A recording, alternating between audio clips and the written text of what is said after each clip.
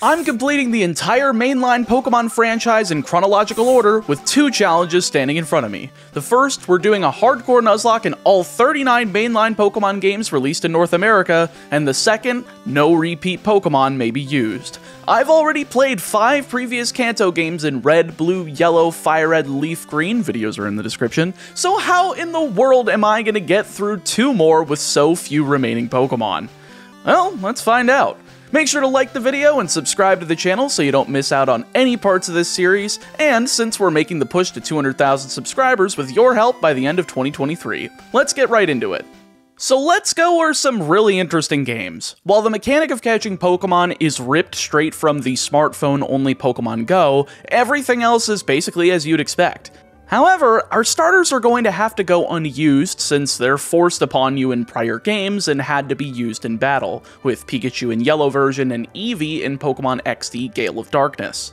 But before we jump into this pair of games, a mistake that happened in my last upload was that the end of the champion fight for Ultra Moon was cut off due to a rendering error. But all you need to know is that Crabominal died a horrible death via Pokemon's version of a slasher film, and this is what our used Pokemon count is looking like. Now in the last video, I also stated that I wanted to beat Generation 8 by using 493 or less Pokemon, since it's kind of fitting with that being the final Pokemon in Gen 4 with Arceus, and the last game in Gen 8 is Legends Arceus. You get it, it's a stupid arbitrary number. With that aside though, we're able to collect our Pikachu and get out to Route 1, and thankfully because Let's Go added some new Pokemon to the beginning of the games, we're able to capture our first legal encounter in Oddish on Route 1. If you recall in the Gen 2 video, I did end up capturing one of these, but I never used it nor Gloom in battle, evolving it into Blossom since that Pokemon's unavailable here in Let's Go, so we're able to use the whole line here. Although, if I'm gonna make it through 7 more games with 493 or less Pokemon, I think we're gonna need to take some drastic measures. It's time to chain hundreds of Oddishes together for candy. While you would think we're limited by the amount of money we start off with here, by chaining Oddish together, we're able to get a bunch of stat-specific candies that can be in turn sold for additional cash. With all of this cash and the balls and all of the Pokemon, we're able to transfer them away to Professor Oak and in turn get Oddish candy. These increase all of the stats of that individual species that they're made for, and somehow, someway, because of them, a level 8 Oddish is able to have all stats above 200. Alright, well, time to blow through the game. 1 Viridian Forest trip later and we're in Pewter City to challenge Brock. And since we have both super effective attacks plus ridiculous stats, 2 Absorbs are able to KO both Geodude and Onix in one shot, winning me the Boulder Badge. You know, thank goodness this game doesn't have abilities, otherwise that might have been tough. I mean, what if Geodude could have tackled Oddish? That would have been a disaster. But before we can get into the rest of the badges, I want to talk about this video's sponsor, War Thunder. Have you ever dreamed of experiencing the most comprehensive vehicle combat game ever made? Well, look no further than War Thunder.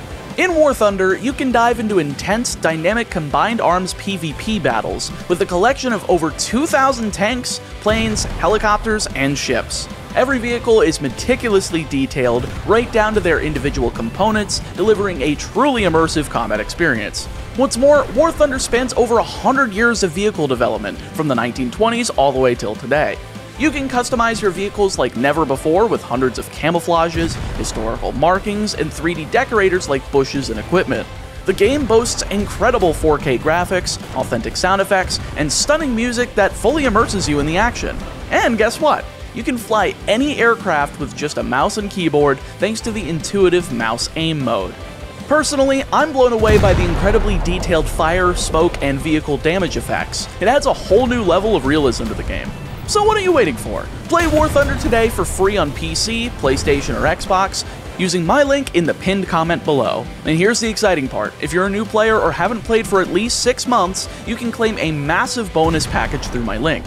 It includes multiple premium vehicles, a premium account, and an exclusive 3D decorator for your vehicle, and much more. But hurry, it's only available for a limited time. With our first badge in hand, we exit the gym, get some blue balls, and head on through Mount Moon, encountering Jesse and James for the first time since, technically, this is a remake of Yellow version. They of course want a double battle because future game mechanics, so I'm gonna have to draft in Pikachu and use a non-damaging attack to ensure it doesn't affect the outcome of the fight, which as expected comes to be Oddish hitting Acid twice to KO both since it's a multi-targeting move. I guess with even these high stats, resistance can still be a problem with low power moves. All good though, since for future battles I have access to growth in case things go south.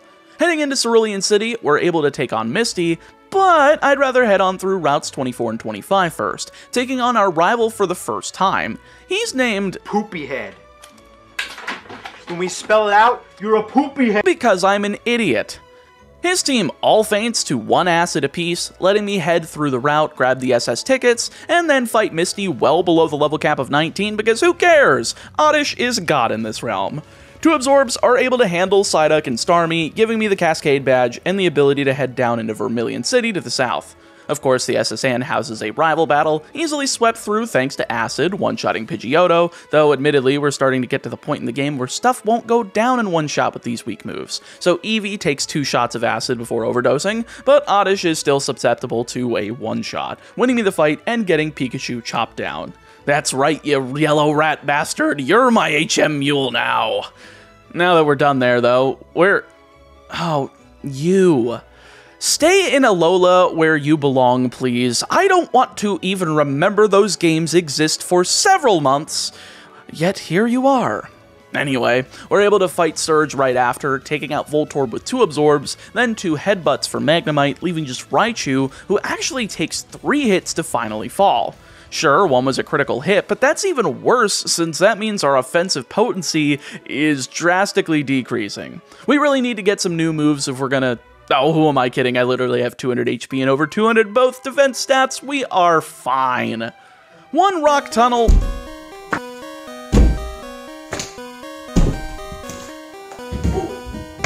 Later, and we're in Lavender Town, forced into the Pokemon Tower for a rival battle that goes rather smoothly with Acid, as Pidgeotto takes 3 of them following a healing item, Gloom takes 2 of them while reciprocating with 1 of its own, and the newly evolved Jolteon falls to 2 of them following 2 quick attacks. It's hardly worth mentioning the attacks though, since they've done so little damage that I don't think Oddish has dropped below 80% HP so far this run. 1 quick jog over to Celadon City though means it's time for the Rocket Hideout, since I figured it would be a little more fun if I wiped this and the Pokemon Tower off the map first before taking on Erica. I will give this game credit where it's due though. The little segment where you control Pikachu to get the lift key is much more intelligible than, oh no, I dropped the lift key. The idea here is nearly identical to what was in the Pokemon Prism ROM hack made several years before, so I wonder if the devs got the idea from there or if it was generated independently. Not that we'd ever get a straight answer, they'd condemn you to hell for speaking such a thing in front of them. Anyway, another battle with Jesse and James ensues, with Oddish getting kinda wailed on the entire time thanks to Arbok hitting Glare and Pikachu dying immediately. But I can't really complain since my HP and defense boosts along with recovery from Mega Drain makes this fight doable without looking at the screen basically, much less paying attention. Right after is... oh.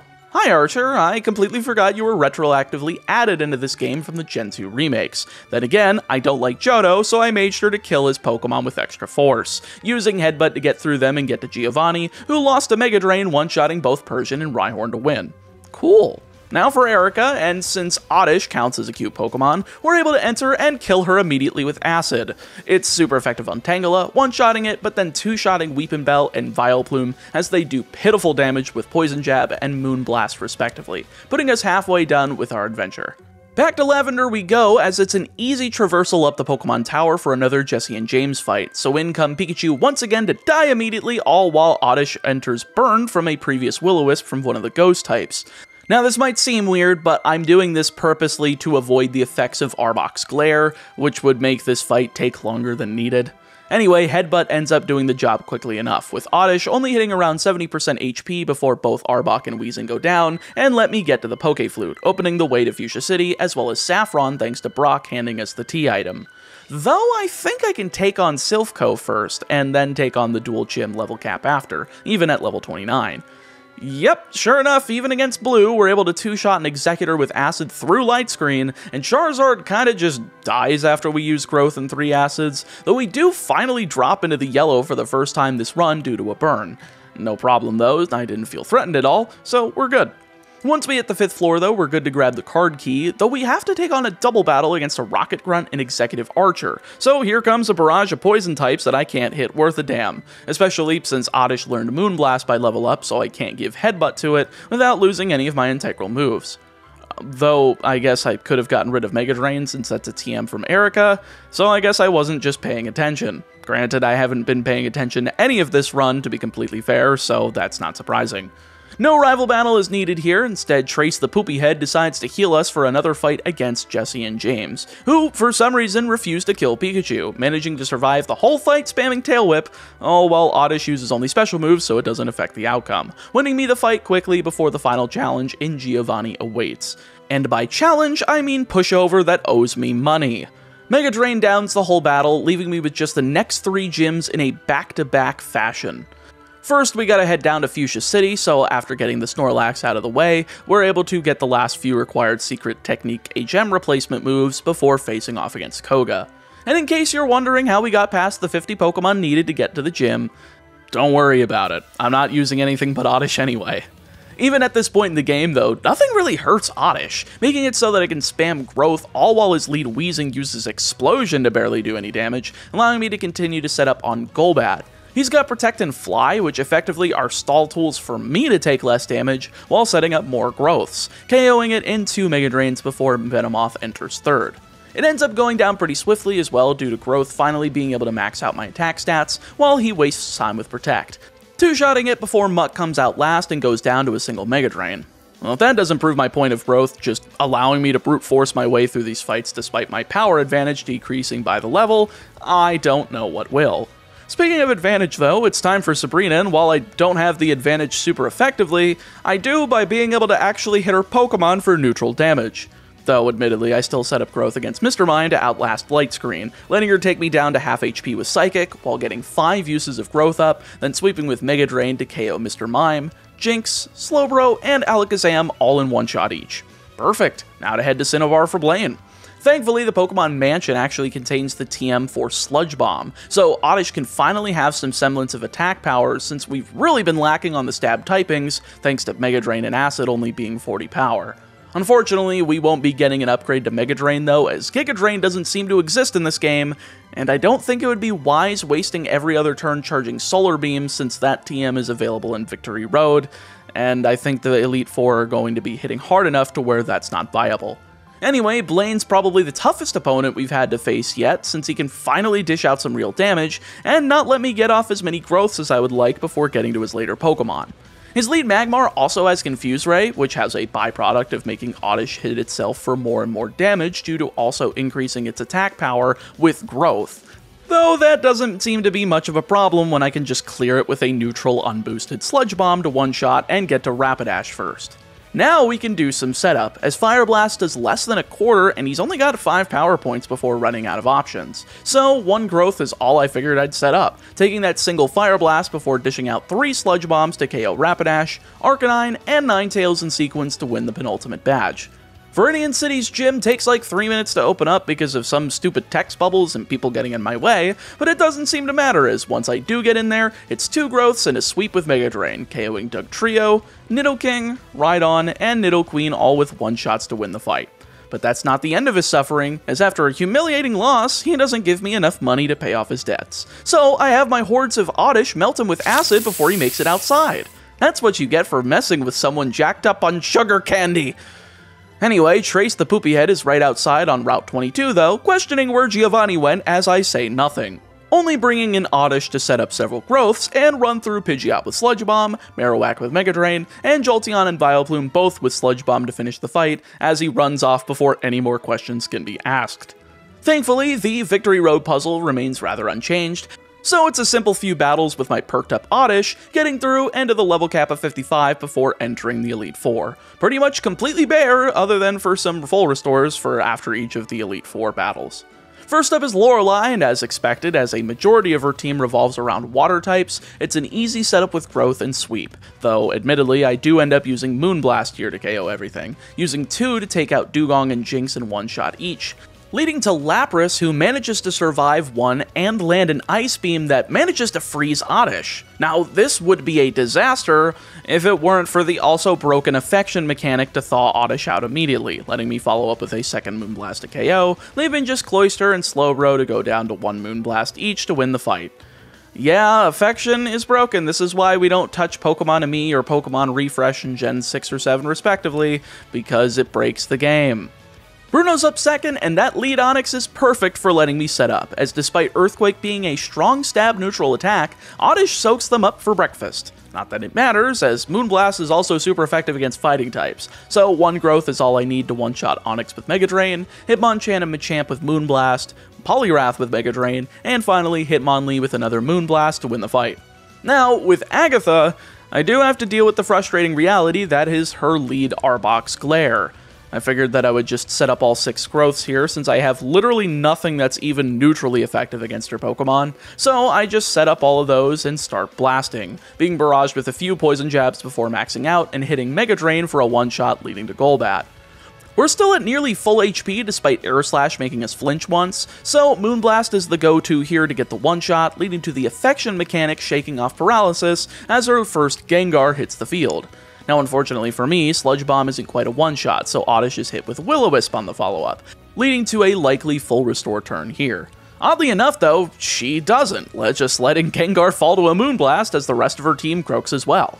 Mega Drain for Weezing and Moonblast for Gengar number 2 seals the deal and leads to the final Elite Four battle against Lance. He should be easy enough as his lead Seadra won't use her stab attack due to my resistance, so I'm able to get her to use Hyper Beam, getting 2 growths off because of the recovery turn, then hitting Seadra and Aerodactyl with Mega Drain 1 each, Gyarados and Charizard with Sludge Bomb, and finally Dragonite with Moonblast to KO all of them in one shot to win. One Max Elixir later, and the Poopy Head is here to challenge us one final time, or rather defend his title since we let the child get ahead of us out of fear for his life due to our lack of answers about Giovanni. He leads with Pidgeot and goes straight for the potential killing a blow by Mega Evolving. Yeah, I kind of forgot that this mechanic was here, but he does so and goes for Air Slash as I go for Sludge Bomb, hitting him down to the red and forcing a full restore as I get the one and only growth off that I need to just tear through this fight. Sludge Bomb from this point is a one-shot on Mega Pidgeot and Rapidash, leading to Slowbro to get my HP back with Mega Drain, followed up by Marowak falling to the same fate. This leaves just Vileplume and Jolteon to be rained down upon by Sludge Bomb, one-shotting each and giving me the title of champion, proving that you can indeed hardcore Nuzlocke Pokemon Let's Go Pikachu with only a single Oddish. It's been a while since I've done a solo Pokemon run that wasn't with a legendary, and it's hilarious that that actually worked. Figured it would be a pipe dream that I was going to have to catch some other Pokemon. But now that I've realized just how stupidly broken candies are as well as the Affection mechanic in tandem, I can't really say that this is in the spirit of the franchise Nuzlocke challenge. I'm probably not going to be able to make it below 493 Pokemon used by the end of Legends Arceus, unless I do the same thing with Let's Go Eevee and Bellsprout. And that just doesn't sound very entertaining from a viewer's perspective. So how about we have another go and run this game with 0 non-rare candies being used. Wipe the slate clean, we're gonna redo Let's Go Pikachu for hopefully some semblance of a challenge. Alright, back to Route 1 we go. Oddish is caught once again, and this time we're not chaining shit. Instead, I'm fighting Trace back in the lab, KOing his Eevee with Oddish's Barrage of Absorb before hitting Viridian Forest, and capturing a Pokemon that I've used the evolutions of, but not necessarily the base form, and that's Weedle. Back in my Leaf Green run, I ended up capturing Kakuna instead of Weedle, missing out on Poison Sting back then, but here, I at least get a second Pokemon in case things get out of hand or if I need to slow an opponent down before trying to KO it with Oddish. It's not going to be useful for very long at all, but it might prove to be a good sack for a safe switch later on in the run. A few required trainers later, and we're good to fight Brock for real this time. Though admittedly, just like the Candy run, Oddish just clears this with quad-effective Stab Absorb, hitting for Geodude and Onix's pitiful special defense, KOing both in one shot each to win the fight, even at level 10. I figured I didn't want to go too far up on levels since the cap for Misty is 19, though this is probably an unnecessary precaution. Into Mount Moon we go, as it's time to search for our third encounter in Onix. I figured I'm not going to get much use out of this thing in any other games, and Onix seems like a pretty strong Pokemon to be using early on here, though it was pretty tempting to go after either Clefable or Chansey when they popped up before Onix did. However, I'm going to save those for Let's Go Eevee. I feel like they're going to be much more useful there. Heck, maybe even save Clefable for Brilliant Diamond or Shining Pearl, since those games could use some more encounters as to not be too limited. Before getting into the first Jesse and James fight though, I made sure to grab the Helix fossil. Not just so that you wouldn't ask what fossil I got in the comments, but because I'm planning on resurrecting it later as my Cinnabar Island encounter. Also, thanks to Weedle and Onix being part of our team, I can actually fight Jesse and James without a filler Pokemon this time around, going with Onix and Oddish against Coughing and Ekans, targeting Coughing down with Wrap and double targeting with Acid as I continue to whittle away, eventually KOing as Onix was down to just around a quarter of his HP thanks to Poison. Of course, I'm under Wrap though, so Onix is in pretty deep here. I attack once more with both of them, using Wrap and Acid once again before hitting just 1 HP, and thankfully being let go from Wrap, allowing for a swap into Weedle and the cleanup duty to be performed by Oddish, KOing and winning the battle with a very close call. I guess it doesn't matter if Onix is bulky if they can poison it. Escaping with our lives into Cerulean City, I'm at an appropriate level to take on Trace at level 14, leading with Onix against Pidgey for the type matchup. Not a good start though, as Sand Attack lands before Onix can go, but we do smack the bird with Rock Throw for a one-shot KO as Oddish comes out, so who cares? I may as well swap out of this accuracy deprivation because we're quad weak to absorb, and that goes into the quad resistant Weedle, taking 3 damage and using Poison Sting a few times, before getting its HP down by about 25% before Weedle's too weak to continue. Told you this bug would fall off pretty quickly. However, we can swap into our own Oddish, take Acid, and fire back with 2 of our own to KO before a potion brings Oddish back to full HP. So I guess there's not just 2, not good at all for me, but thankfully my Oddish busts out a critical Acid, hitting 2 more and surviving on 7 HP to KO and leave just Eevee, a normal type without a good offensive move against a full HP Onix. All I have to do is swap him in, take a quick attack and a few weak double kicks before a barrage of Wrap and 2 Rock Throws manages to seal the deal, winning the match once again with pretty low HP on all of my Pokemon. Not really pleased with this, since we're really just revealing that this is not good enough to be continuing the game with. Thankfully though, after clearing out Nugget Bridge without too much of a threat against our Pokemon, well, aside from a Psyduck that pulls Onix down to 1 HP so soon after the 1 HP brush with death earlier, we're finally able to enter the grass on Route 25 and capture my 4th encounter in Venonat. Now, I'm gonna need to keep this alive for the rest of the run, as Venomoth is integral to my strategy against the Elite Four. What is that strategy, you may ask? Setup sweeps. It's always setup sweeps. I mean, Venomoth has access to Quiver Dance. What more do I need to say? The rest of the gauntlet goes just fine as the SS tickets are secured, and I'm good to take on Misty's gym with Oddish, basically soloing here, as the lead Psyduck hits Confusion for less than half as I go for growth, bringing us pretty low on the next attack as Absorb gets the one-shot and manages to recover enough HP to make us safe into Starmie, as this thing doesn't have a super effective Psychic-type attack, with the only one it having being Psywave, which sucks balls. God, this move is terrible. Why did they not just give it Confusion? Anyway, I do manage to just resist the Scald as well, so the only move it's going for is Swift at 60 power, and yeah, that's not doing that much, as Absorb does over half damage, KOing following a second Swift to take the second badge once again. Good stuff, especially with the Dig TM coming up just afterwards, giving me a perfect move to take care of Lieutenant Surge with. Though, of course, I'm gonna need to take out Trace on the SSN first, evolving Oddish into Gloom beforehand to give me just a little bit more of an edge, delaying to level 22 so that I would have early access to Mega Drain for this fight. I also tried to get Vileplume beforehand, because there's the path from Diglett's Cave to Route 2, which Route 2 has a Leaf Stone, but that path is blocked for now. Not a problem, I should have enough artillery in the party to push through at this point. He leads off with Pidgeotto as I go with Onix. Shocking, right? Well, Sand Attack hits twice, but we still hit 2 Rock Throws through it to KO and lead it to Oddish. So it's time for the same strategy we used during the last fight. Swap in a Weedle, take whatever attacks it decides to throw at us, while dealing out pitiful Poison Stings because, dear God, this thing is literally useless. However, now he's got Sleep Powder in his arsenal, slowing down Weedle's little potential progress even more, leaving it at nearly full HP once Weedle is too low and needs to be swapped out for Gloom.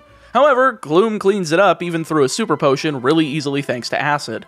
surviving at around 50% HP as Eevee comes in, and back into Onix we go, despite double kick since Dig is just so strong of a move for this point in the game, two-shotting it and KOing to win. One chop down later, and we're ready for Surge's gym. Now thankfully, Onix just makes this a cakewalk with the electric type immunity and access to Dig, one-shotting Voltorb following a light Swift leading to Raichu. It hits double kick twice for some pretty impressive damage, getting us down to around 20% before KOing with the second Dig, leaving just Magnemite. Now I know this thing has Sonic Boom and we're below 20 HP, but I'm faster so it doesn't matter, KOing with one quad effective Dig and winning me the fight single-handedly. But before I can head through Rock Tunnel, I've got to grab that Leaf Stone on Route 2 to evolve Gloom into Vileplume, as well as grab our Route 11 encounter in Mr. Mime. This one's another important Pokemon for me, especially since it's one of the few Fairy types I have access to in Kanto, as well as one of the few Psychic types remaining, as the only other one I can think of off the top of my head is Hypno. The only problem with that, though, is because there's so much poison around in this region, it makes it very risky to bring into battle without knowledge in advance on whether I can outspeed everything and hit a powerful Psychic-type attack before the opponent has a chance to do anything about it. And with a minus speed nature, that's not really helping much. But hey, we're at least near a full party. In fact, with our encounter in Rock Tunnel being Kangaskhan, we are at a full party. Good thing I didn't end up using this in any of the Alola games, since it's coming up pretty well as a normal type tank, all while I reserve Snorlax, either for Let's Go Eevee, or if I can get away with it, either Brilliant Diamond or Shining Pearl because of honey trees, and oh god, I'm gonna have to deal with those again. Anyway, exiting out of Rock Tunnel, I figured I would avoid Pokemon Tower for now to head into Celadon City and open up the entrance to Saffron to get the TM for Psychic, since it's pretty relevant with both Venonat and Mr. Mime, heading on back for the rival fight in the tower. He leads off with Pidgeotto as I go with Mr. Mime, outspeeding and nailing Thunderbolt thanks to that TM that we got from Lieutenant Surge to get him down into the red as a wing attack lands for around a third. This basically puts him in a heal lock, so we're outspeeding, KOing with two more, and leading to Gloom. I figured I'd see if I could get the one-shot here with Psychic since it's likely going for Sleep Powder, since for some reason Pokemon AI really love status effects and prioritizing them over super effective moves, but sadly we just barely miss what's likely a good range to KO as Sleep Powder connects. Further, emphasizing that the fact that ranges are just the bane of my existence and I'm not allowed to ever hit them. Anyway, meaning it's time we are likely to see a poison move next turn, so it's time to mitigate some damage with Kangaskhan, swapping into a very light acid as Fake Out is able to secure the KO, leaving just Jolteon. Now, I figured I could get some good damage in with Bite, though with Jolteon outspeeding and hitting Thundershock turn after turn, we're only able to hit 3 of them and get him to a quarter of his HP before entering crit range. So I swap into Onix for the electric immunity, taking a Pin Missile on the Crackback before Dig is able to be used, connecting next turn for the rather easy win. I can't complain with the results there. Seems like everything went smoothly now that we're finally using some rather capable Pokemon in battle like Vileplume, Kangaskhan, and Mr. Mime. We're even closing in on the evolution level for Venonat, so we should be rocking a really solid team once we get there. For now though, Rocket Hideout time, and for the sake of brevity, I'm just gonna skip over the Jesse and James as well as Archer fights in these games, since they are just goons, and if I'm losing Pokemon to them, then I'll bring it up so that you can point and laugh at me down in the comments for being a dumb, stupid, idiot moron.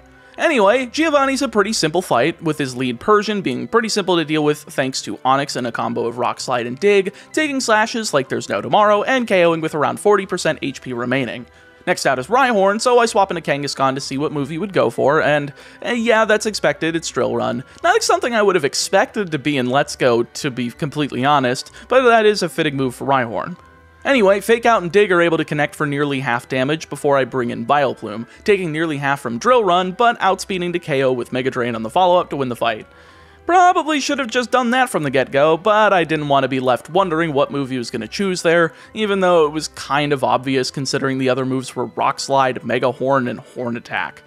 Though admittedly, that I only knew because I decided to look it up after the fight, because I'm only half paying attention now that I'm actually using multiple Pokemon without massive stat boosts. Anyway, Erica is now primed for the beating as she leads Tangela against my Kangaskhan, using Fake Out for some decent damage before starting on the offensive with Bite, flinching before hitting a Dizzy Punch that doesn't get the confusion, unfortunately meaning that Tangela is able to hit a Sleep Powder before going for Mega Drain, and I don't think I want Kangaskhan to be losing HP a ton while Tangela recovers a boatload because of it. So I swap into Weedle for the resistance, taking 2 of them and only hitting a single Poison Sting before Sleep Powder comes to ruin my day again.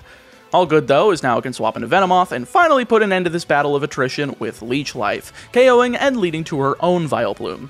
Venomoth manages to outspeed and nail a Psychic for just over half as Vileplume decides to shift over to using Moonblast, barely doing any damage to me, so I figured why not, let's just use Leech Life to make sure I'm at full HP going into Weepinbell.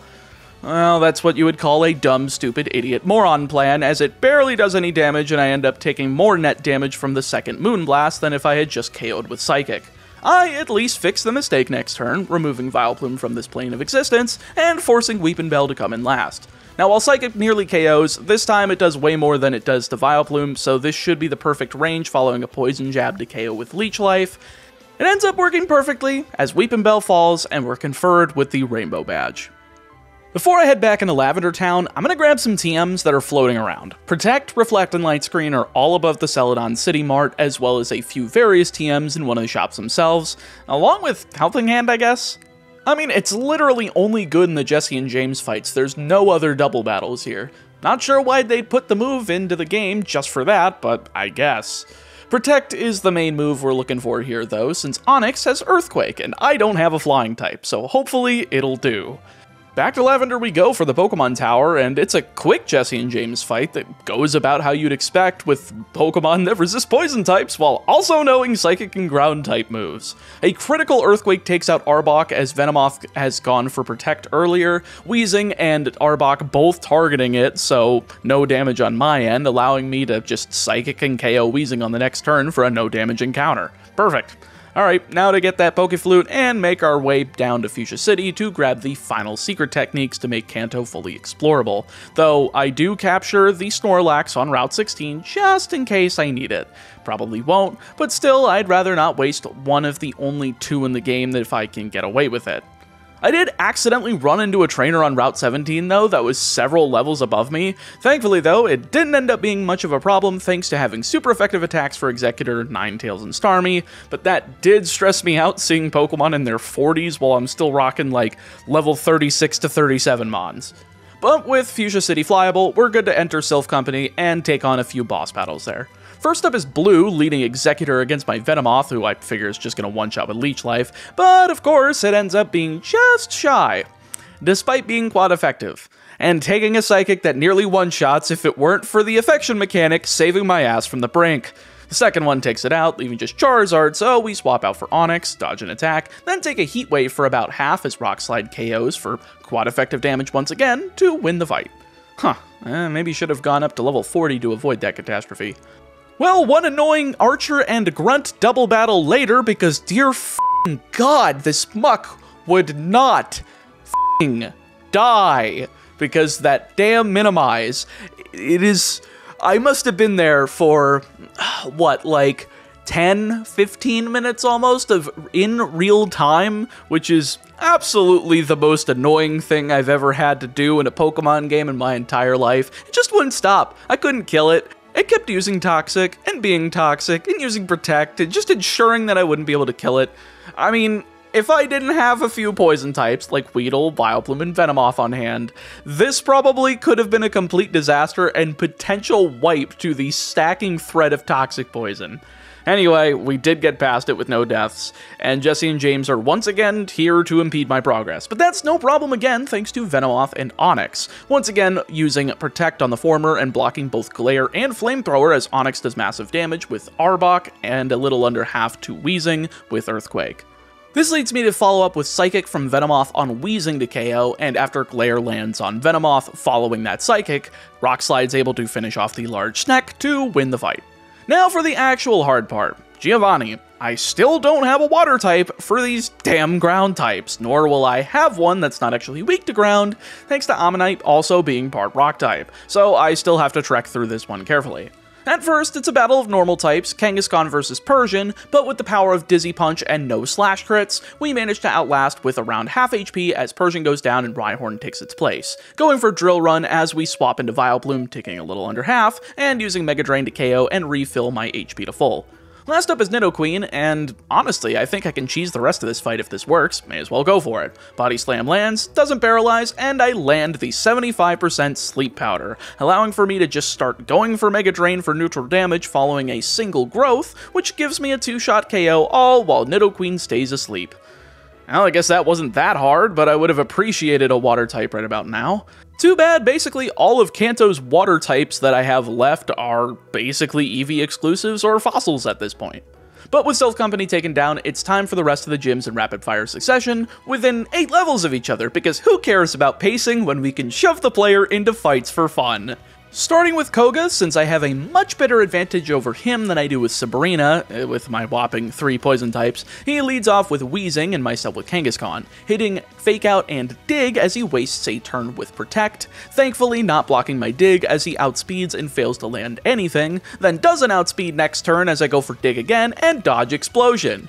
What a blumbering idiot. Anyway, Muck comes out right after and has the sense to use Protect on my second turn of the Dig, you know, the move that you're supposed to protect the second turn against. So I start going for Dizzy Punch for around a third right after, only to get hit with Sludge Bomb that instantly poisons Kangaskhan as I try to go for another attack, only to be stalled by Protect. Thankfully, we still have a fully healed Onix in the back.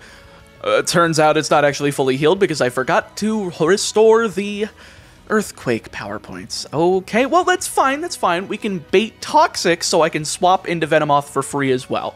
Baited and totally intentional, I swear to God. Anyway, we're able to bring in Venomoth on that Toxic, which does nothing, and we're in an advantageous position, so I can just start using Psychic to wail on the garbage creature, with him just trying to survive thanks to Protect, but 2 Psychics is all she wrote when Sludge Bomb barely does any damage, leading to Golbat. Now thankfully I'm not out of Rock Slide power points, so I swap in as he uses Fly, doing around 75% as he lands before getting stalled with Protect for a turn, only to be hit by Leech Life and miss, but that's fine since it's not restoring nearly enough for it to not die to a second one, leaving just Venomoth. I'm expecting a Psychic here, and I'm correct, so I get to go into Mr. Mime to resist and set up a light screen, allowing myself to survive any attacks that he throws at me, finally ending on a Psychic that gets a 1-shot to KO and win the fight. Can't say that was really bad execution of a fight. It definitely seems like I'm not paying attention and just throwing shit at the wall only to see what sticks. But hey, what's the likelihood of that coming back to bite me at this exact point in Let's Go Eevee? Surely it's low, so I don't care. On to Sabrina!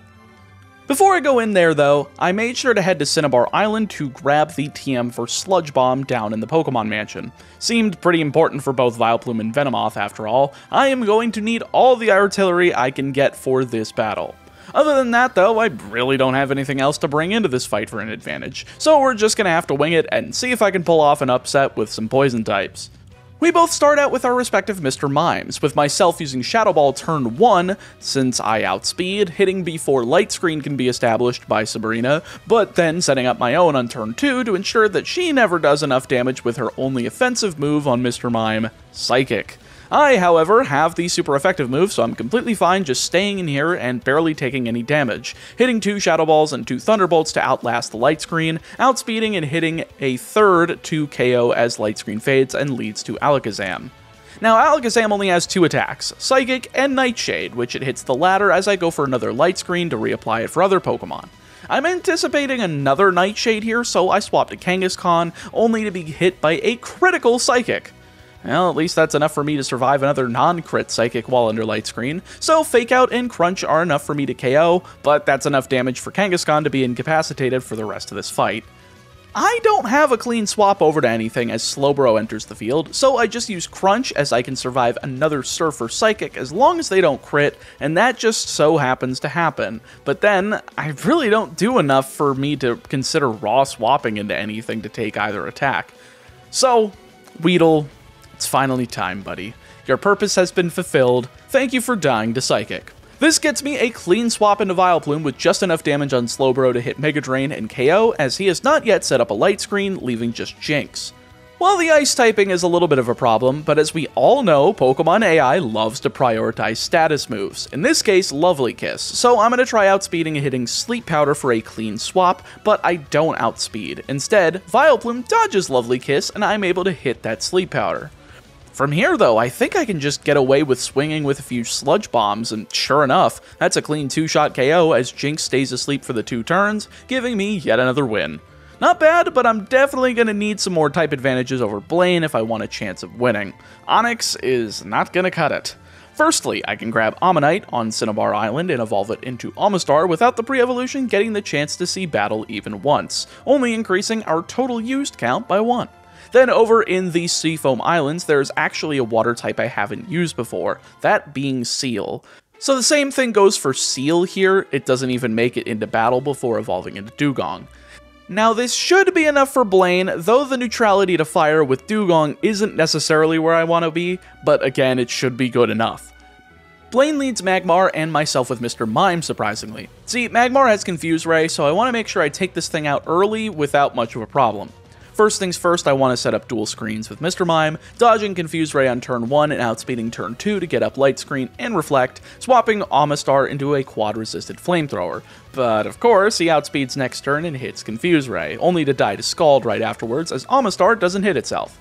Next out is Arcanine, and thankfully, because we're in on a Pokemon that quad resists fire, he goes for Outrage as I swap into Dugong, absorbing it pretty well as I go for Waterfall for pretty decent damage, but once Outrage ends next turn and Fatigue sets in, I figured it's a wise time to swap into Mr. Mime to set up another Reflect, thankfully getting it up before a Flare Blitz does around 2/3, but Arcanine finally succumbs to a Psychic right after as Rapidash takes the field third. I think at this point it's practically over though, as Rapidash nor Ninetales have anything but fire or normal moves, plus no status moves, so I can just bring in Amistar, hit Hydro Bump to KO Rapidash, then barely miss the KO on Ninetales because it's an asshole and insists on being scalded to death. I comply with this request and earn the Volcano badge in the process, leaving just Giovanni. Now with 2 water types, a grass type, a psychic type, and a bug poison type that also knows psychic, I should be in really great hands here. Giovanni leads Dugtrio as I go with Kangaskhan, hitting Fake Out for massive damage as Dizzy Punch follows up to nearly KO, taking an Earthquake for around 45% as a second Dizzy Punch KOs and leading to Nidoking. So we gotta get the heck out of dodge on this one. Out comes Dugong on my side as Earthquake does around 40%, so I should be able to hit at least 1 Waterfall before having to swap again, which does less than half. Surely this should be enough for Vileplume to clean up following taking 2 Earthquakes to nearly go down, but Mega Drain does finish this off as it's neutral thanks to that ground typing, and gets Vileplume back up to nearly half HP before Rhydon comes out third. Well, I was definitely expecting the Nidoqueen to come out third, but I will 100% take the easy one-shot and getting back up to full HP as Nidoqueen comes out last. Thankfully here, Earthquake does a whole lot less due to Nidoqueen's attack power being a lot lower than Nidoking, so that allows for Vileplume to just survive 3 of them and fire back with 3 Mega Drains to KO and win me the final badge and the TM for Earthquake. Unfortunately, I already have that on Onix though, so it's not that big of a deal. But even more unfortunately is that Onix is dead because a Gym Trainer's Nidoking managed to hit an Earthquake and KO it. That is a literal base 160 defense. I figured it would be safe, but nope. I wasn't exactly planning on bringing it into the league though, so that's not that much of a problem. I just would have appreciated it for the rival battle on Route 22 though. Trace leads with Pidgeot, so I go with Kangaskhan, using Fake Out to get that chip damage and guaranteed flinch before getting hit with Sand Attack on turn 2. Thankfully not missing Dizzy Punch, not once but twice as he goes for Roost next turn, hitting himself in confusion as a third connects, but unfortunately that's where the apple falls off of the tree, as 2 Dizzy Punches manages to miss in a row as Pidgeot heals up to full with 2 Roosts, hitting itself in confusion next turn as Dizzy Punch connects once more.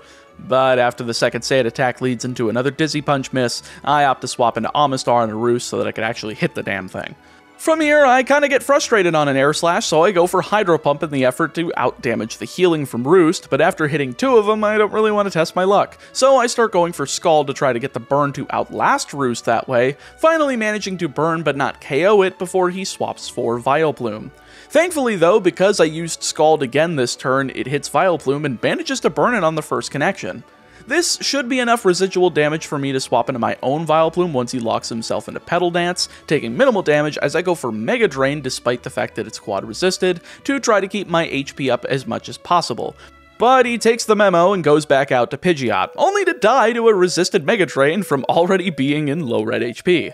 1 down, 3 to go as Marowak enters next. I don't know why you would do that when this thing is so goddamn slow. So thanks for the free KO and the free HP.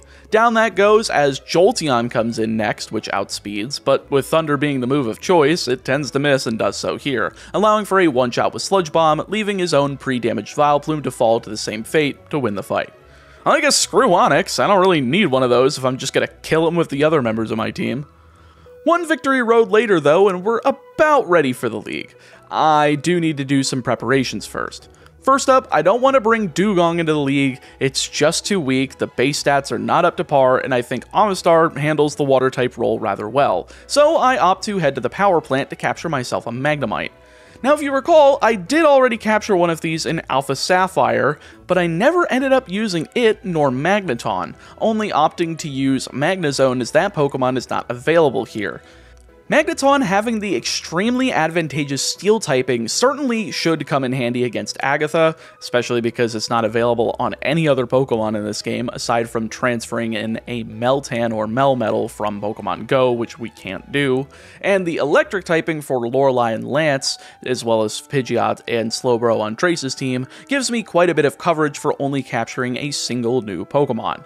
Lastly, TMs are all scattered across the region and I want a good number of them. Stuff like Rock Slide, Thunder Punch, Poison Jab, Roost, X Scissor, Dazzling Gleam, Play Rough, Fire Punch, Surf, Flash Cannon, Dragon Pulse, Flamethrower, Ice Beam, Drill Run, Outrage, literally just picking up everything I can, despite not all of these being usable. I figured I'd just pick up everything since I was worried about forgetting something and losing because of it. But with Kangaskhan, Vileplume, Omastar, Mr. Mime, Venomoth, and Magneton in the party, I'm ready for the Elite Four. First up, Lorelei starts with Dewgong and myself with Mr. Mime, using Reflect and swapping for Venomoth so I can start setting up Quiver Dance, while protected relatively well from the 3 physical attacks that Dewgong is packing. I've also got Roost on the moveset so I can just out-heal whatever she throws at me, even critical hits post-Reflect, so this is an easy setup, getting up 6 Quiver Dances and one-shotting Dewgong, Jinx and Slowbro with Bug Buzz, then Cloyster and Lapras with Sludge Bomb to win immediately. Bruno's basically the same, instead though I opt for Vileplume, setting up a bit of growth just to get my special attack high enough to basically 1 or 2 shot whatever I can with Mega Drain or Dazzling Gleam, having to replace Sludge Bomb for super effective damage. This works perfectly as Onix ends up falling to Mega Drain, Hitmonchan to Dazzling Gleam, Machamp to 2 Giga Drains following an Earthquake, Poliwrath to Mega Drain, and Hitmonlee to Dazzling Gleam for the quick sweep. Third on the lineup is Agatha, and with Arbok having Glare, I can't really be sitting here waiting to set up on it, so instead I opt for Kangaskhan leading here to try to KO it before Glare can ever be an issue for the team. Fake Out does pretty decent damage, making me decently confident that Earthquake will KO, but of course it's a range and I barely miss it, getting hit with a Poison Jab for about a quarter damage, as Earthquake finishes it off next turn, leading to Gengar.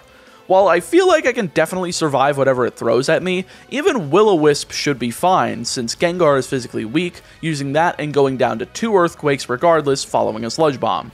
Third out is Weezing, and now I'm forced to swap out due to being too low of HP, taking a Sludge Bomb with my swapped in Vileplume and attempting to put it to sleep with Sleep Powder, but I miss my one and only opportunity after 2 Sludge Bombs does too much damage, so I'm swapped into Magneton next turn.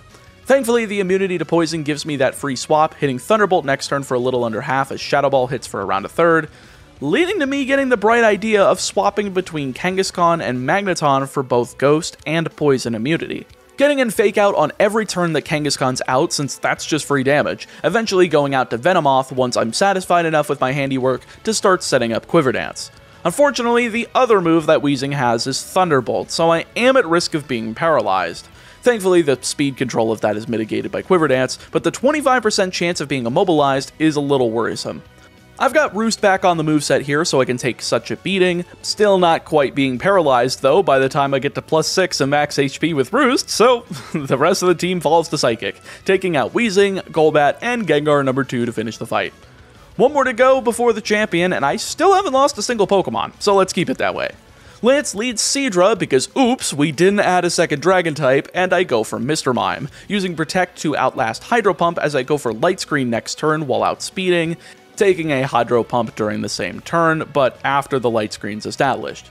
From here, it's an easy protect to block shot number 3 as Calm Mind is set up against the 4th. I'm not sweeping here, but I am doing this to set up for the special defense, and protect blocks the 5th and final Hydro Pump, leaving him with only Hyper Beam as his offensive attack, as Mr. Mime is part fairy and therefore immune to Dragon Pulse.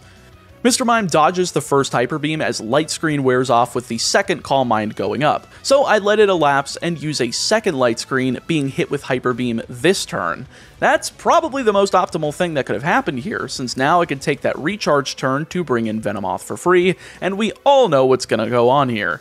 Quiver Dance setup and sweep, baby, just taking on the onslaught of Dragon Pulse and setting up, while also making sure to use Roost at early times so that I avoid the potential of a critical hit ruining my day.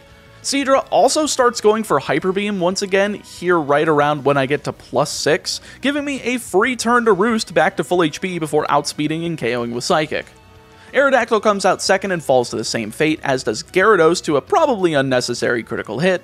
Charizard dies 4th, and finally out comes Dragonite. It has Fire Punch, so this better one-shot. But crazily enough, it does not. That is a strong Dragonite. That leaves him at only a sliver though, as Outrage is used and connects, bringing Venomoth down. But thankfully we outspeed thanks to the power of Quiver Dance, with one more Psychic doing him in and winning me the fight. Well, that was pretty good that Seadra used Hyper Beam on that last turn instead of Dragon Pulse, since if it didn't, I wouldn't be able to be at full HP, and Venomoth would have been toast. And I would have been down a very important Pokemon going into the champion fight. But with one more TM move swapping session and PowerPoint restoring later, I think I'm ready. He leads with Pidgeot as I go with Mr. Mime once more, seeing the Mega Evolution on turn 1 and hitting Quick Attack as I opt for Light Screen, taking a second as a critical to bring Mr. Mime into the yellow as I go for Thunder Wave, then swap for Venomoth. From here, it's Quiver Dance time since both Air Slash and Heat Wave are extremely threatening moves, but thankfully for me, 2 Paralysis turns in a row gives me enough time to set up 3 Quiver Dances before Light Screen wears off, doing enough for Venomoth to take less than half from Air Slash and recover thanks to Roost, all while finishing off the setup sweep with Quiver Dance. I probably would have been absolutely boned if a critical hit had come through during this time, but I did have a plan B and C for this fight just in case. But as it's a ChaoticMeatball tradition, I've got to go for the path of least thinking first. Usually those paths I can't mess up, only RNG can screw me over in those scenarios. Also, hilariously, by the end of this setup and using Roost to be as high of HP as possible, Pidgeot misses Air Slash, so I'm at full HP as Venomoth is finally able to start sweeping.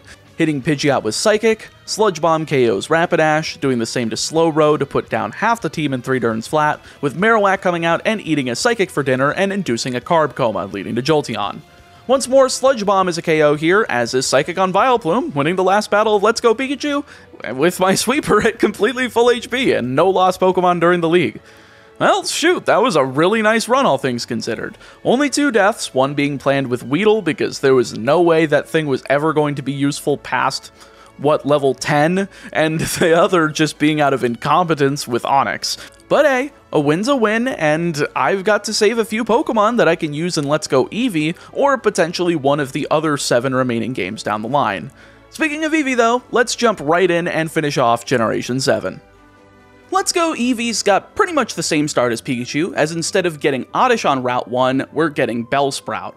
And while this might seem as just as big an advantage as Oddish was for the first 2 gyms of Pikachu, it's really not. The problem here is that Bellsprout's a physical attacker, and that makes Brock a really difficult obstacle to overcome, especially without any spare Pokemon. Man, maybe I should have saved Weedle to be sacked here. Geodude's out first though, nearly going down to a single Vine Whip, but managing to survive and get in a tackle for 7 damage, which isn't too much as it goes down to a second, leaving just Onix. Now the main problem here is that if I get flinched by Headbutt even once, I'm probably dead. I just don't have another option. Thankfully, he goes for Rock Throw on turn 1, letting me hit a Vine Whip for over half, and while his second turn does lead into a Headbutt, I win the 90% chance and KO with a second Vine Whip to win the Boulder Badge. Alright, now we're home free for some new encounters. Mount Moon contains Clefairy, yet another fairy type that's relatively rare in this region, and evolves immediately into Clefable since there's nothing I want by level up and the Moonstone just happened to be in the same room. Clefable's pretty damn strong for this early in the game as well, making the first encounter with Jesse and James rather simple thanks to headbutting Coughing over and over again, both with Bellsprout and Clefable, flinching it out before it could even have the chance to do anything, all while Ekans wastes time with very weak acids, eventually going down to the same fate. Just outside, Route 4 contains... Ekans? Hold up, did I accidentally swap the version exclusives and now I'm down a whole bunch of encounters? Ah, shit. Well, according to my notes and reflecting on Bulbapedia, yes I did! Well, so much for Sandshrew. That would have at least been another Pokemon to use despite being terrible against Misty. Especially for this rival battle up on Nugget Bridge, though thankfully it goes rather smoothly. First up on Trace's team is Pidgey, so I go with Clefable to two-shot it with Headbutt while barely taking any damage, with Oddish coming out second and whiffing a Sleep Powder as I swap to Bellsprout for free. From here, it's just Headbutt spam while he goes for Acid, hitting 4 to KO following a Potion, all while only taking 2 Acids for less than half damage total, leaving just Pikachu. Well, I'm still on my resistant grass type, so I just go for 2 Headbutts, managing to hit through 2 double teams to KO and win the fight. I guess I don't need Sandshrew. Team's doing just fine the way it is. 2 SS tickets in the bag later, and we should be good to go for Misty now. She leads with Psyduck, so I go with Thunder Wave from Clefable to paralyze it since we grabbed that on Route 25. Initially thinking of going for a Growth Sweep with Bellsprout, but thanks to Psyduck having Confusion, that's probably not the best idea. I opt to just go for 3 Headbutts to KO it, all while taking around 40% damage total from Psyduck, leaving just Starmie. Now, without a Psychic move that can do much damage, I go for Thunder Wave, all while taking Psy Wave, which apparently proves me wrong as it rolls extremely high. Who knew this attack had the potential to be good if you just get really lucky? Surely the basis for a great attack. Well, that's enough for Clefable. Out comes Bellsprout on a free switch thanks to Paralysis, and 3 Vine Whips are all that's needed to KO through a Psy Wave and Swift to win the fight. 2 down, 6 to go. But I do need some more party members because 2 is really not going to be cutting it for the rest of the game. Firstly, Route 5 has the rare spawn of Chansey, and while I would have preferred not to use this since it's technically obtainable in Brilliant Diamond and Shining Pearl, at least it's easy enough to just obtain Happiny, max out its friendship while at that stage, evolve it into Chansey through the Oval Stone, then just use a single rare candy on it to get Blissey, bypassing the middle stage entirely, so I figured this is probably a safe option for this game. With 3 members in hand though, boy that sounds suggestive, the SSN rival fight becomes a lot more doable. He leads with Pidgeotto and myself with Chansey, using Thunder Wave as he stays paralyzed for 2 turns in a row, letting me get off a Growl, and then go for another as he goes for Sand Attack. The goal here is just incapacitate Pidgeotto from being able to do damage with Wing Attack once I finally throw out Bellsprout to sweep, who remains unevolved because I want it to learn Poison Jab at level 26 instead of waiting for 36 as a Weepinbell, as I can just sweep by setting up a few growths and swap out a Sand Attack if the AI decides to be a butthole about it. This all ends up working out perfectly as both Chansey and Clefable have Growl, finishing that task and allowing Bellsprout to come in, set up 2 growths, and go for Headbutt, 2-shotting Pidgeotto, 1-shotting Oddish, then 1-shotting Pikachu with Razor Leaf to win the fight. Awesome, and now with the Chop Down ability in hand, I'm good to go to Rock Tunnel. Yeah, we're actually heading out of our way here since there's one encounter that makes Lieutenant Surge trivial, that being Rhyhorn. While, yes, Clefable gets access to Dig, that doesn't make it a good physical attacker whatsoever, though Rhyhorn actually gets access to Drill Run by level up before Surge's cap, giving me an even more potent option thanks to its increased critical hit ratio. Right before the fight though, we're good to evolve Bellsprout into Weepinbell upon learning Poison Jab, though we'll grab that Leaf Stone after the battle. First up, Voltorb against Rhyhorn. This is a simple one since Swift barely does any damage as Drill Run KOs, leading to Raichu, who does massive damage with Double Kick, bringing Rhyhorn down into the red with 2 of them as Drill Run is a 2-shot KO, barely just missing it on the first one. Betcha it's another range, gotta love those! Last out is Magnemite, and with this thing having Sonic Boom, I'm not risking a damn thing, so I swap into Chansey to take it like it's like light breakfast, because this thing has a bunch of HP, and then I swap into Clefable to take the Thunderbolt before using Dig for the quad-effective 1-shot KO, and victory. Perfect execution, albeit with a terrifying outcome if either of those double kicks had gotten a crit. Now, before heading to Lavender Town, I need 2 things beforehand. Firstly is the Old Amber in Pewter City, which I think will be a much better Cinnabar Island encounter than Kabuto could ever be, especially due to Starmie being available in Let's Go Eevee, which is a much more superior water type, plus having a ground type immunity would be a godsend. Then of course the Leaf Stone on Route 2 to get me a Victory Bell. Now the team's really looking solid. 1 tunnel later, and we're in Lavender Town, but not quite Pokemon Tower, since I want to head to Celadon to get those TMs that are available there ASAP. Not sure how many of these will be useful overall, but Iron Tail and Rhyhorn for coverage, then Tri-Attack and Shadow Ball for Clefable makes really solid differences for my team. Plus, we can go ahead and grab Psychic from Saffron City after talking to Brock, so that's even more for that poison type that I'm kinda susceptible to. If only we had Seismic Toss, though, for Chansey, since this thing can't really do much outside of Thunder Wave something, and hope to god it KOs with, like, 10 Thunderbolts. Anyway, let's go ahead and go do that Pokemon Tower rival battle.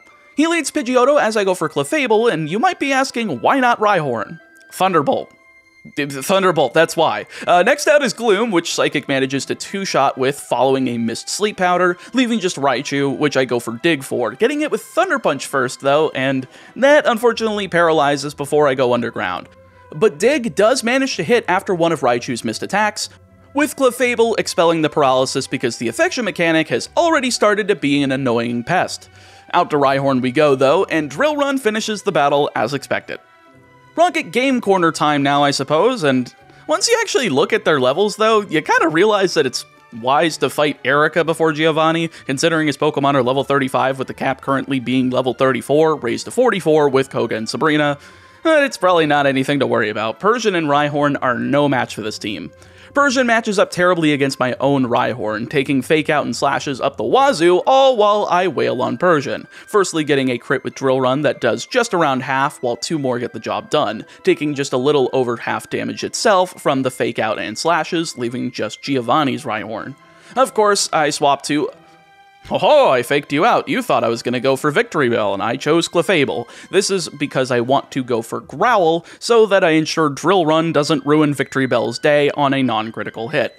Getting two of them off before we enter and dodge a Drill Run on switch-in. That's perfect, since that's just more HP to survive a crit if it happens, though Rhyhorn shifts to using Mega Horn as I miss a Razor Leaf, doing about 30% even through two Growls as the second Razor Leaf connects to barely not one-shot, taking one more for another 30% damage as the third and final Razor Leaf finishes it off. Man, physical grass types are just not built for Kanto. This kinda blows. Maybe it'll go better once we get access to Power Whip in the late game, but I'm not sure. Anyway, Erica's ready for battle straight after, and honestly, I think this is a perfect time for a Victory Bell sweep. I start with Chansey in order to use Thunder Wave and a few Growls on it, eventually bringing in Victory Bell once I realize it's just going to keep going for Mega Drain. Setting up 4 growths and starting to wail with Poison Jab, one-shotting Tangela, Weepin' Bell, and Vileplume in sequence to win without going below half HP. I may still think physical grass types suck in this game, but physical poison types can do the job pretty well.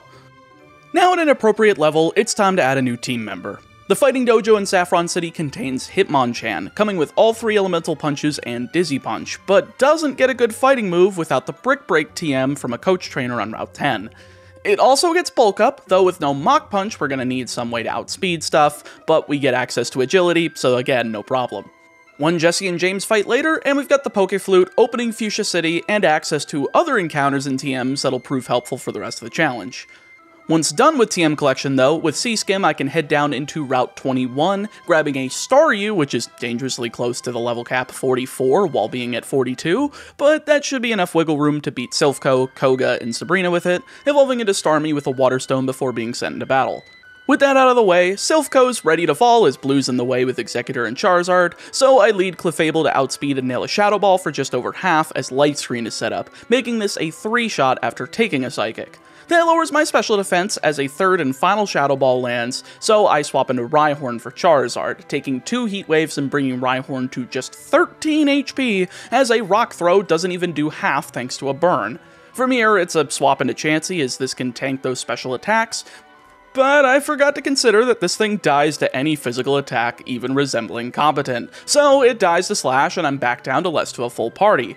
Not to worry though, Chansey wasn't really going to make it into the Elite Four team anyway, so I just took the safe swap into Starmie and got a revenge KO with Scald to win the fight. Probably could have just gone into that on a Heat Wave and outsped to KO, but hindsight's 20/20. Thankfully, I can restock my ranks afterwards by heading into the power plant to capture Weezing, and right outside on Route 10 houses the encounter of Dratini. Yes, we are finally going to have a good use for Dragonite. That higher physical attack over special made me really not want to use this thing for any other Kanto games, due to being pre-physical special split, so now that we do have this at full power, this should make for a great encounter. I end up getting Dratini to evolve into Dragonair before using it in battle, holding off until level 42 to obtain Outrage early just in case, then giving Dark Pulse to Weezing for coverage. Lastly, we finally get Rhyhorn to evolve into Rhydon, so the squad is once again at full power entering the main bit of Silphco, taking out Archer as well as Jesse and James in quick fashion without losing any of our Pokemon, leaving just Giovanni. He leads Persian as I go for Weezing instead of Rhydon, as I want to preserve that for Nidoqueen, and Weezing just so happens to have really good physical defense, holding up against the likes of Fake Out and Slash just long enough for Sludge to 3-shot KO, leading to Rhyhorn.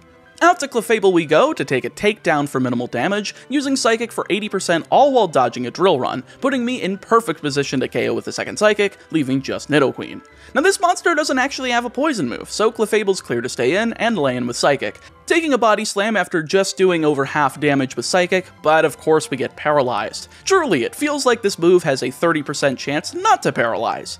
We're also immobilized for the next turn as she goes for a second Body Slam. If I miss another Psychic attempt, I'm gonna have to swap, but thankfully after another Body Slam, we managed to hit. It would have been fine to swap out if we missed another Psychic, but at the end of this turn, Clefable affections out of paralysis, so we're able to outspeed once again, KOing with Psychic and freeing Sylph from Giovanni's grasp. I mean, I'll take the cheap win, safer than risking any of my other Pokemon at least. Especially when we go into the disaster that is Koga. Honestly, I have so many other Pokemon that I could capture here in Let's Go Eevee, now that we're in the last Kanto game and I don't have to worry about reserving these Mons for a long time, but I wanted to be stingy and conserve encounters wherever I could to keep my count as low as possible, and because of that, I'm now suffering the consequences of my actions. He leads Weezing as I go with Starmie in the attempt to just block an explosion with Protect, opting for Psychic on turn 2 as he goes for Protect. But of course, on turn 3, we barely miss yet another KO with Psychic and take a Toxic. So Starmie's gonna be incapacitated after a couple turns. Though after a turn of Weezing's Protect, Scald does KO and lead into Venomoth, which is, oddly enough, the most dangerous thing on this team, so I swap into Rhydon to resist and... Hold up, does Rock not resist Bug? When the f*** was that not a thing? That sucks, because Bug Buzz just did over half, and I was planning on running through this thing with Rhydon, and now my whole plan's gone out the window.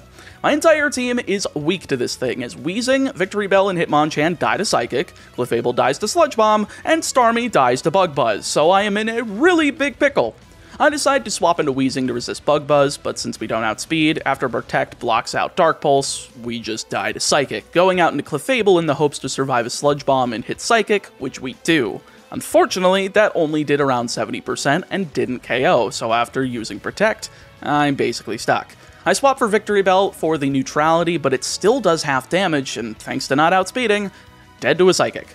2 down for me as Starmie takes the revenge KO, taking toxic damage as Golbat comes in and uses Protect. Probably should have known that would happen, should have taken the turn to use Recover, especially when Leech Life does over half damage. Are you kidding me right now? Why is everything just almost completely going out of control? I swap in a Rhydon for physical defense, and we do survive 2 Leech Lives, using Rock Throw for over half, with the third leaving Rhydon on literally 1 HP, not an Affection activation by the way, in order to KO with Rock Throw and leave just Muck. Now with only Hitmonchan at full HP, I'm putting my hopes into sacking Rhydon and hoping to outspeed with a Drill Run, but I guess Muck is faster and just destroys it with Moonblast. That sucks. Plan B is going into Clefable and outspeeding with Psychic, doing just under half before going down to a Sludge Bomb. Only 2 members left, and Starmie's basically my last hope, outspeeding thankfully and hitting Psychic to KO and win the fight. Well, I mean, I'm pretty much at a loss for words at this point.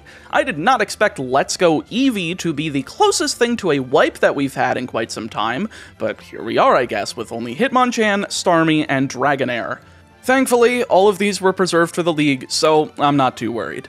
Now to refill the team after that massacre, as Pokemon Tower contains Cubone, Route 12 has Horsey, and while I have used Kingdra in a previous run, I never used Seadra in battle, which was the one that I captured, and that's all I can access here, so free team member. And then the last one is on Route 11 with Drowsy, putting me back at a full team. Not a fan of having multiple duplicate Water and Psychic types, but I don't really have that much of a choice at this point. My only other options are Aerodactyl, which will die to Sabrina at the flick of a Psychic, Ditto, which without an ability means I have to waste a turn on Transform and lose HP because of it, Shelter, which dies to Sabrina thanks to having paper special defense, and Snorlax I really want to preserve for a later game since I feel like it'll be so much more useful in either the Sinnoh remakes or Legends Arceus. But with this team, I'm feeling at least decently confident in my chances, getting Marowak, Seadra, and Hypno before going in and hopefully without another Pyrrhic victory. First up is Mr. Mime, so I lead with Hypno as I've got access to Nasty Plot, raising my special attack by 6 stages in 3 turns to KO with 2 Shadow Balls. Perfect timing to let the Light Screed established by Mr. Mime on turn 1 elapse, as Alakazam enters second, with Hypno just over half HP. No special defense drops though, so I'm safe to stay in and take a weak Psychic, finally seeing the drop as Shadow Ball KOs, leading to Slowbro. Hypno outspeeds and KOs this in one shot with Shadow Ball, which leaves just Jinx, and if I dodge Lovely Kiss here, this is probably the end of the fight. But if not, we're in a little bit of a war here, and of course it doesn't, meaning that Hypno is toast to Ice Punch if I don't get the heck out of dodge. Starmie resists both of Jinx's attacks though, so I swap to take a Psychic for half damage, using Flash Cannon since, what the heck, this thing gets Flash Cannon by TM. It does slightly under half as Lovely Kiss misses, letting me use a second as Sabrina forgoes Lovely Kiss to opt for another Psychic. Sealing her fate as a third and final Flash Cannon puts Jinx 6 feet under to win the fight without another casualty. Whew, I was friggin' tense during that fight because of what had just happened with Koga, since the snowball effect of Nuzlocke is starting to feel really real at this point as a potential threat, and I need to make sure not to lose anything else, or I might wipe, and if that happens, that's game over for this series as I have nothing else left to clear Let's Go Eevee with starting at the beginning of the game, let alone Let's Go Pikachu. Admittedly, I don't have to worry about that with Blaine though, thanks to multiple water and ground types. Blaine's leading Magmar, as I've got Seadra in the hopes to just one-shot this thing with Hydro Pump before any damage can occur, but Magmar outspeeds and lands Confuse Ray, mudding up my plans. Honestly, I thought that this was a freak occurrence, but looking at the stats, I had no idea that Magmar had a base 93 speed and Seadra was lagging behind at a base 85. Probably should have looked that up beforehand and started with Starmie. After hitting itself and missing the second attempt following a Flamethrower though, the second Flamethrower connects, bringing Seadra down to mid-yellow HP, but we do manage to hit the Hydro Pump this turn, KOing and leading to Arcanine. Well, this sucks. Guess I'm going out to Hitmonchan to tank, and that doesn't even do enough as Outrage does over half, so I swap in a Marowak for some decently high defense once again, and it's over half again. However, Arcanine's confused due to fatigue, so I can swap out into Starmie and take a Flare Blitz, using Recover in the hopes to fiend for a self-hit with Confusion, which does occur and lets Starmie get back to full HP and KO with a Surf as Rapidash comes out third. Surf ends up barely not KOing, proving that not having EVs is really screwing with what I would expect to be one-shots, as Flare Blitz connects for less than half, but of course burning. Well then, I may as well spam Recover since Blaine doesn't have any healing items, letting Rapidash KO itself with a second Flare Blitz, as Ninetales is all that remains. I use Recover once again and take Fire Blast for about a quarter, letting me use Surf next turn for 75% as another Fire Blast lands to bring Starmie down to around a third along with the burn damage, but since I outspeed, Surf KOs to finish the battle. Oh, that was fine. It would have been a lot worse if Arcanine hadn't hit itself, but I did have the power points to spare with Recover, so I'm sure it was salvageable. All we have left is Giovanni's Gym, and I forgot the way to get through this thing. Again, I kept thinking I needed to go up instead of to the left, and then I ended up fighting a trainer. This ended up being the Nidoking trainer. Remember when this thing killed Onix in the last run? Yeah, it did the same thing to Marowak. I gotta love entirely preventable mistakes. Thankfully, nothing else goes down during the gym, though once again, my brain misfires and I forget to grab Aerodactyl beforehand, meaning I have no pivot for ground-type moves. Will that end the run? Well, let's find out. He leads Dugtrio and myself with Seadra, not that it matters, since everything's gonna get outsped and nailed with a massive Earthquake. At least here, I can retaliate with Surf after taking half damage to KO and lead into Nidoking. Now, Hitmonchan should be able to take the EQ, so I swap, only to be proven wrong once again about his defense. So I swap back into Seadra, barely tanking the attack on 2 HP in order to outspeed and fire back with a one-shot Hydro Pump. I guess I should have stayed in and outsped earlier. Next is Rhydon, a one-shot with a quad-effective Surf, leaving just Nidoqueen. From here, it's an easy swap into Hypno, taking Earthquake and Crunch on around 25% HP before hitting Psychic for 50%, and that's about enough for Hypno, so I swap into Dragonair on a Crunch, hitting Waterfall for the hopes of a flinch, but no dice. However, since I outspeed and take an Earthquake without being KO'd, I can just Waterfall on the Crackback to KO and win the fight. Once again, being careless and not remembering Pokemon base stats, let alone encounters, nearly costed me.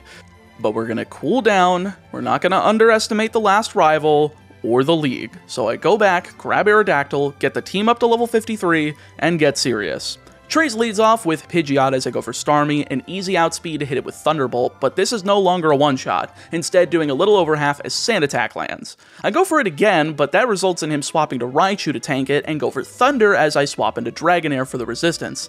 Of course though, Dragonair gets paralyzed since my luck is terrible, but thankfully dodges a Slam as I get held down by Paralysis, hitting Dragon Tail next turn after Slam connects to drag out Vileplume. This, thankfully, is also resisted, so I take a Petal Dance to bring Dragonair down into the red, as Dragon Tail once again hits, and brings in the half HP Raichu. I gotta swap here, and with this HP, I feel like Hypno should be able to get the KO with Psychic. But of course, once again, we miss a KO by an inch, and get punished by Thunder hitting and paralyzing. Can you please stop, you annoying rat bastard? I try to salvage the attempt as now Trace has healing items, going for a max potion as I go for Nasty Plot, bringing him down to red HP with Psychic yet again, before swapping into Hitmonchan hoping for a second max potion, not coming along as Thunder Punch hits and gets a third Paralysis, this time with the 10% move. I'm gonna lose my goddamn mind. This game is out to kill my run and I will not have it! Thunder lands next turn for less damage than Thunder Punch weirdly, but I do manage to hit Earthquake to finish it, bringing Pidgeot back into the fight.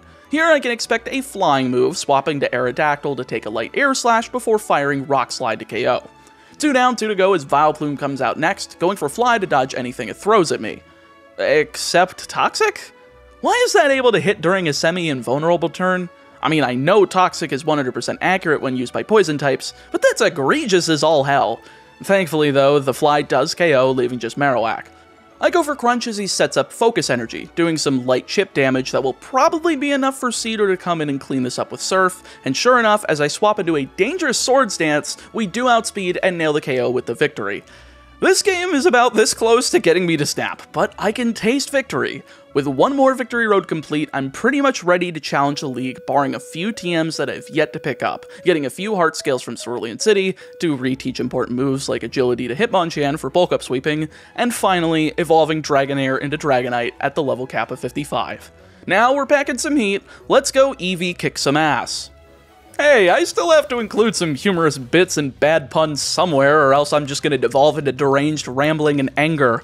Anyway, Lorelei starts Dugong as I go with Hypno, setting up Reflect so that Hitmonchan can come in and take as little damage as possible, seeing as we don't have any recovery moves, so we need to keep defenses high. 3 bulk ups are set up before it elapses, taking 4 waterfalls in the process before setting up the 4th, 5th, and 6th, all while waterfall gets us under half, though we do dodge the second to last one before 1 agility can be set up, and the sweep begins. Thunder Punch on Dugong, Fire Punch on Jinx, then Thunder Punch on Slowbro, Cloyster, and Lapras seals the deal, all with one-shots to win the fight. I knew I was going to need +6 for those last 2, and Hitmonchan did the job perfectly. As for Bruno, the same strategy applies, using Hypno's Reflect before swapping and setting up bulk ups. Instead of having 2 attacking moves though, I stuck with only Step, Brick Break, and included Rest. Something I wish I had the capacity to do with Lorelei, but just couldn't with Jinx being too much of a threat. And I'm glad I went with that option, as Hitmonchan was nailed with not just 1, not 2, but 3 criticals from Onix before finishing the setup, eventually KOing Onix, Poliwrath, Machamp, and Hitmonlee with Brick Break before the final standoff in the mirror match. Who's the true champion of box? Oh, who am I kidding? It's my Hitmonchan. Glad we paid off the Athletics Commission for all of that rampant steroid use in the middle of the ring. It's a miracle what money can do.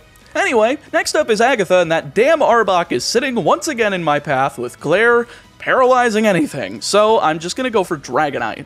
With Earthquake and Ice Punch, I can work my way through this fight and disregard setup moves, aside from agility just to bypass the speed slashing of Paralysis, though getting Affection to proc and get rid of Paralysis upon KOing Arbok with Ice Punch, and with an agility already set up, I think that seals the deal. Out comes Gengar, the level 54 ace, as this one has Dazzling Gleam for super effective damage, but we all know Gengar has paper thin defense, so we KO that and Gengar number 2 back to back with 2 Earthquakes leading to Wheezing. Now I know this isn't going down in 1 Earthquake, let alone 2 as Sludge Bomb hits and poisons Dragonite.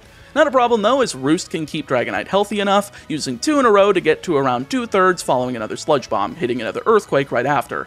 Weezing's in the red as Dragonite goes down to around 40% off of another Sludge Bomb, but Affection is pulling double duty as we get out of poisoning.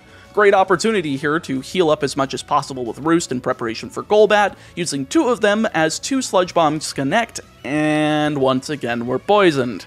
I guess that's the good old greed coming back to bite me in the ass, though I finally KO this big ol' stinky boy with Ice Punch. Oh, never mind, Affection triggers again. Not that it matters, since Golbat really can't capitalize on our current HP anyway, leaving it to die to 2 Ice Punches and win me the fight. Okay, I'm feeling good again. 3 battles that went pretty much as I was hoping for. Let's make sure that Lance does not end up ruining the run though. He leads Seadra and myself with Starmie. I put Light Screen here because I'm going to try sweeping with Hypno, swapping out and taking a Hydro Pump while under Light Screen, then going for Calm Mind, opting to swap Nasty Plot for it since that special defense boost is paramount. We've got 3 of them set up as Light Screen dissipates and Seadra runs out of Hydro Pump, so this should be an open and shut case. Well, after I use all of my nonsense and play around crits with Rest. With that, I set up Reflect and take one last Dragon Pulse before firing off Psychic to KO, leading to Aerodactyl. He goes for Rock Slide, but he misses, so that's a free Psychic for me. Gyarados is out third, and once again another physical attacker, outspeeding with Waterfall, and once again missing thanks to Affection. Boy, this mechanic is making this a lot less tense, though Psychic manages to miss the one-shot. Stab +6 is still not enough, that's kind of a shocker, but we don't get flinched on the second Waterfall, so that's another KO as Charizard enters next. I was hoping for Charizard specifically here to set up one more Reflect following a Rest, as he doesn't have any physical moves, but that last Pokemon in Dragonite is a big threat with Outrage. Easily executing that line of play, Hypno KOs with Psychic at the end of it, then Dragonite comes out and lands Outrage for a little under half. Psychic connects, finishing the... Oh, what the hell? 2 Pokemon survive a +6 stab Psychic? Well, Dragonite's locked into Outrage and can't heal. Just gotta dodge 1 critical hit, and boom, 1 last Psychic ends the battle, and our second to last battle of Gen 7. After a few minutes of TM shakeup, I think I'm ready. 1 last blockade before getting to the Galar region, and with a full squad of 6 still alive and kicking, we should be alright. Trace leads Pidgeot, I lead Starmie, and we're just going to do the same thing again. Hypno Sweep seems like the most effective plan A, while still having Hitmonchan in play for after Pidgeot, in case things go south. But this starts out effectively enough, by setting up Light Screen with Starmie, swapping into Hypno on an Air Slash, and then getting to Calm Mind. However, he does shift to using Quick Attack, totaling to around half damage before Light Screen dissipates. Now, to ensure my survival through a critical hit, I go for Reflect, then Rest to restore all of that lost HP, and just in time as Air Slash gets a critical. Not good, as Reflect just wore off following another Calm Mind too, so I go for Rest without setting up another one in hopes that him keeping on Quick Attack will mean that criticals do a lot less, and judging on this damage, that's probably for the best. Getting up my last Calm Mind as we dodge Air Slash, set up Reflect, and go for one more Rest. I'm gonna need as much HP as possible for the rest of this fight, and thankfully Affection once again comes in clutch as we dodge 2 Air Slashes in a row, leaving just 1 to connect for very minimal damage as Psychic KOs Mega Pidgeot, Vileplume, and Rapidash after a Flare Blitz does over half, leading to Raichu. Now I know this thing has Iron Tail, and there's no way I'm gonna survive anything past that attack if I don't go for Rest now, doing so as Iron Tail brings Hypno down into the red. Just have to dodge a few defense drops, and hilariously, we wake up out of Rest thanks to Affection to set up Reflect once again, going for Psychic next turn and dodging another Iron Tail to leave us on around 75% HP as Slowbro enters 5th. Here's our brick wall though, as I forgot to use all of my PowerPoint ups on Psychic to give me 16 uses of it. And this guy has Light Screen. Heck, even +6 stab Psychic before Light Screen only does a little over half, so I'm kinda just stuck staring at him. The best way for me to do this, though, would be to just use it, outlast Light Screen for 5 turns after outspeeding with that Psychic, then KO and lead into his final Pokemon in Marowak, but using Rest during some of these points just did not line up correctly. In hindsight, though, I probably should have just used the last 8 power points of Calm Mind to stall while waiting for the Light Screen to dissipate, but instead I decided to just waste the remaining points of Psychic before setting up Reflect, and swapping into Starmie for the double resistance. After all, I have super effective attacks for both remaining Pokemon, so it shouldn't matter that much anyway. Light Screen does need to be set up though, since those Surfs and Psychics are doing a little too much damage, but aside from that I just need to rotate between Thunderbolt and Recover, eventually KOing as Light Screen ends, leaving just Marowak. Surf is able to connect to and nearly KO. I'd complain, but I'm going to win anyway. I don't have the energy for this anymore. Boomerang hits to bring Starmie into the low yellow, but it's all sealed up as I outspeed, and Trace goes for a full restore, heal locking him into a 2-hit KO and a chaotic meatball victory. And with that, that's Let's Go Pikachu and Eevee cleared without using any stat-altering candies. Sorry about this taking like 2 weeks, by the way. I was going back and forth on whether or not it would be fair to use those, did the first run of Pikachu, got mad that it wasn't entertaining enough, aside from it being a funny little bush killing everything on sight, which admittedly is funny, but you kind of get tired after that. Then I had to replay the game again, which was kind of demoralizing, since I felt like I had just gotten halfway done, only to be back at the beginning, which is why I wanted to include it in the video, since I wanted that work to at least go towards something. At least now it feels like a funny bit instead of that being the entire focus and giving you guys a boring video. With that said, thanks for watching the video. Once again, I want to give huge shoutouts to this video's sponsor, War Thunder, the ultimate vehicle combat game. Remember, you can personalize your vehicles, enjoy stunning graphics, and immerse yourself like never before. And if you're a new player or returning after a break, grab your bonus package using my link for 7 days of premium account, 100,000 silver lions, and a progress boosting booster. The link is in the pinned comment, and if you haven't already, make sure to subscribe so we can hit 200,000 soon, drop a like on the video, it really helps out. Stay safe, stay healthy, and I'll see you next time.